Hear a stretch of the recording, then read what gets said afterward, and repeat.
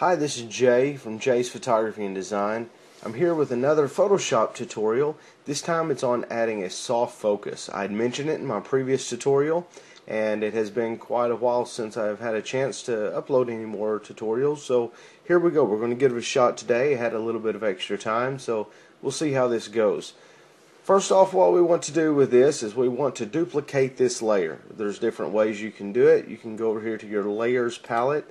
You can right click on the Layers palette and tell it to duplicate layer, or you can simply use the shortcut on a PC. It is Control-J.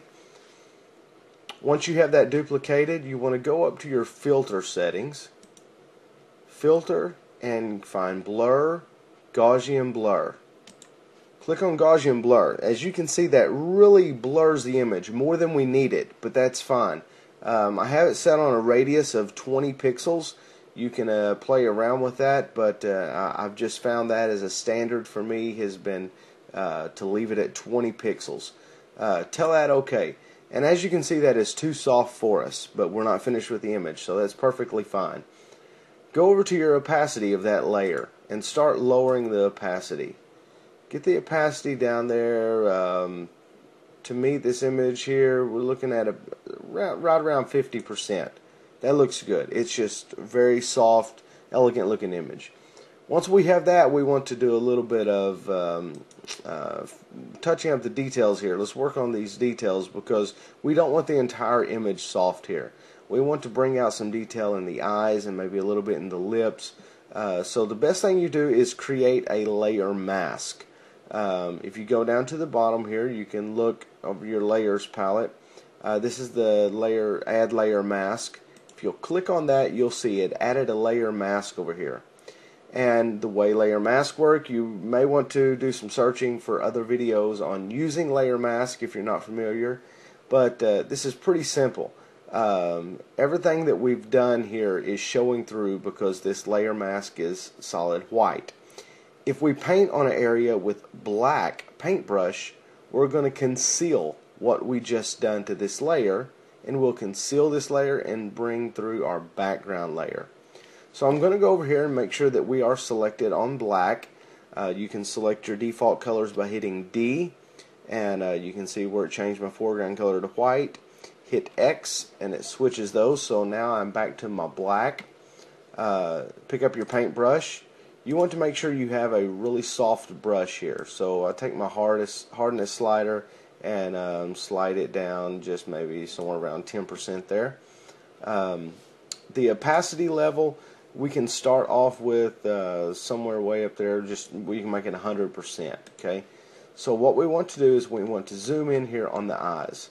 We are going to work on the detail first, using my left bracket key as a shortcut to make my brush smaller. Once I've made my brush smaller, I've had that at 100%, and I want to completely bring back all of the details right here on the eye. I'm not going all the way down to the eyelashes there. We're going to do that in just a minute. Skip over to the other eye.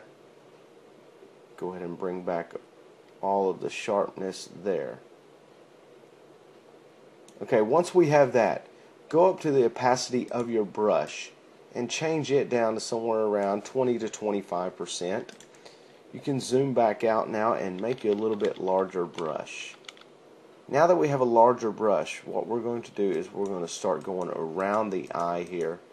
We want to bring back where it's not such a hard edge of the sharpness. Just begin to click. The multiple times you click, the more it's actually going to paint on there. So you can be clicking right underneath the edge of the nose here, like a little bit of sharpness. Brush over the lips just a little bit, bring back a little bit of the detail there. One thing that I like to do when I'm making the soft focus pictures, pick up some of the strands of the hair here, and let's bring back a little detail in the hair there, maybe just a little bit over here, and some on these curls here in the front. And that's pretty much it.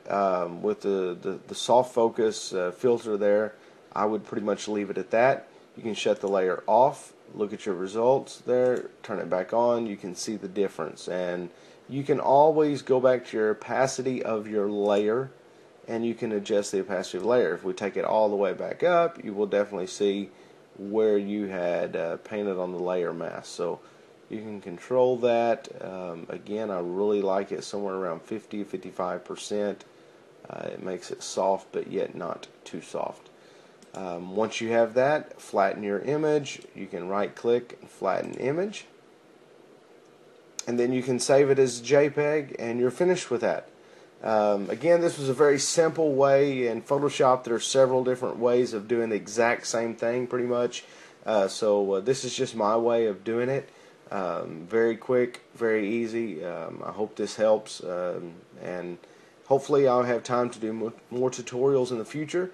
But once again, this was my quick tutorial on making soft focus image in Photoshop. CS5 is what I'm using. So until next time, have a great day.